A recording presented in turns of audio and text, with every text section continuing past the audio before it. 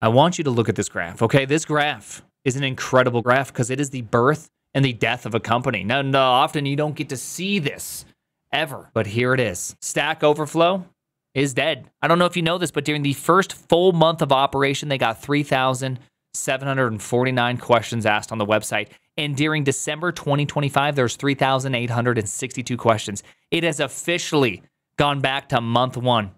It's gone. So I have a lot of things to say about this, and I'm going to tell you a story. I was actually called out in real life over a post I made on Stack Overflow. But first, I think something even more kind of illustrative we should chat about for a second. You know, when I look at this graph and I see this, I see that Stack Overflow was long falling off before the AI boom hit. I mean, you can see COVID, it went just to the moon, right? And then quickly fell off only like 2 months into the COVID spike. Obviously, people did not like the website long before AI existed.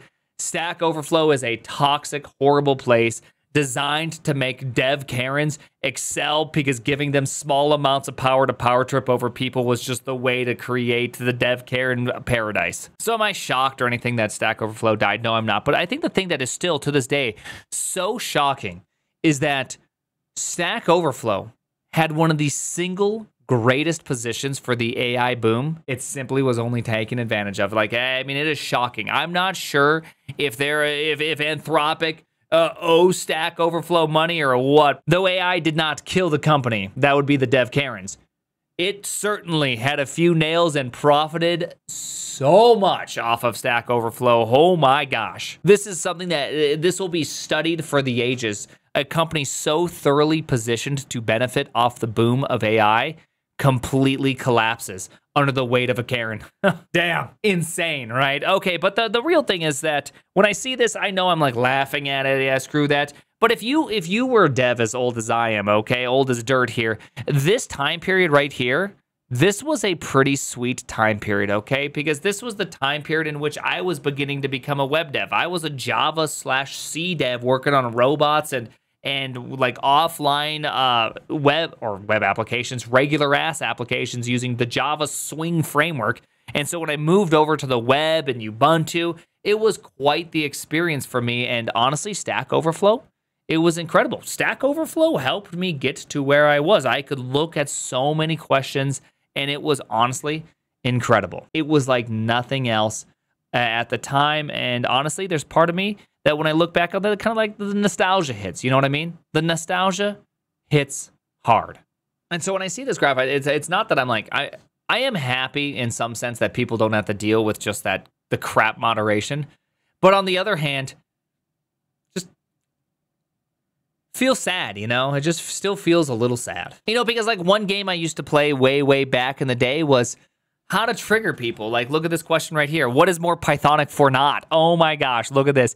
If not for in A versus if for not in A. Yeah, I was dude, fellas, I was clickbaiting devs long before YouTube was even in my purview, okay?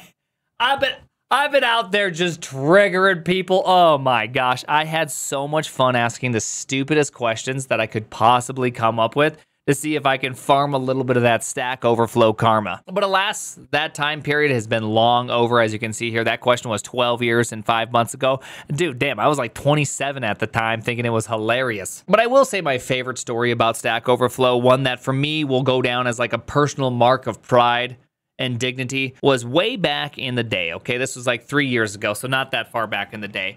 I was at a conference, okay, a Vercel conference, okay? There's lots of triangles. We were all wearing black turtlenecks. It was an incredible experience, and somebody was at the table, worked for Stack Overflow, and I was like, oh my gosh, someone still works at Stack Overflow. So naturally, I had to start asking some questions, see what he did around there. You know, it just feels weird. It's like finding someone that still works for Yahoo. You know, you're just like, damn, son, you work for Yahoo? Which, by the way, I did know someone that worked at Yahoo, and that was pretty much my response, and this was like 8 years ago. I was just like, damn, you work for a Yahoo?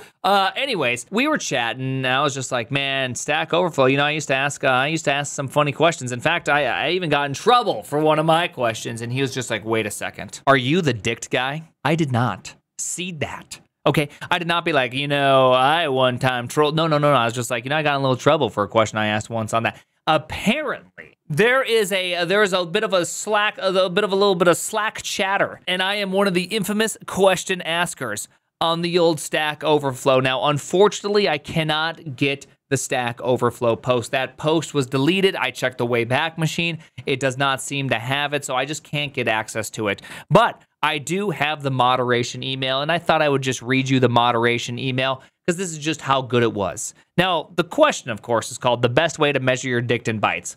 And you can imagine, I got both hands on that question. I really just churned out the best possible question that I could muster. So the moderation email goes like this. Your question, the best way to measure your Dicton bytes, was deleted as rude/abrasive because it appears to have deliberately crafted to have multiple sex-based double entendres. How thoroughly you wove the double entendres into your question was impressive. But it also made it clear that doing so was intentional. And now, I love that. And you know what? I can't be upset. This is the only one action of moderation that I'm not upset about. They even recognized game, okay? Game recognized game in that one. They said they were impressed, okay? I love that. I love the fact that they were even able to say, okay, it was pretty good. We're not going to ban you. We're just going to say don't do that again, okay? You took effort. At least you're trolling with high effort. So when I see this graph, there's a small part of me that's a little bit like, it's a little sad about it. There's a huge part of me that's pretty happy about it. It's bittersweet for sure. Honestly, I think it's just really easy to cheer for the death of Stack Overflow, but it also played a pretty pivotal role in my early web dev days. So it's hard to just spit on that grave, okay? I'm not out there giving the old peace sign next to the grave. No, I'm actually a little sad, you know? It's like seeing the thing that was ruined from your childhood finally get canceled, you know? You're like happy that because it got ruined from your childhood, but also sad because it was part of your childhood, you know? Anyways, just one of there's no purpose to this video other than yapping, so there you go. Have it, take it, run with it, enjoy it. The name is the Primogen. Hey, is that HTTP?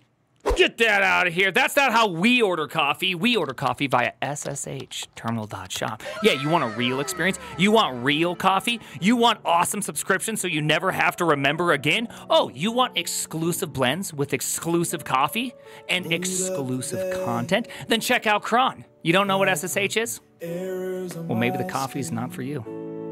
Terminal coffee in hand, live in the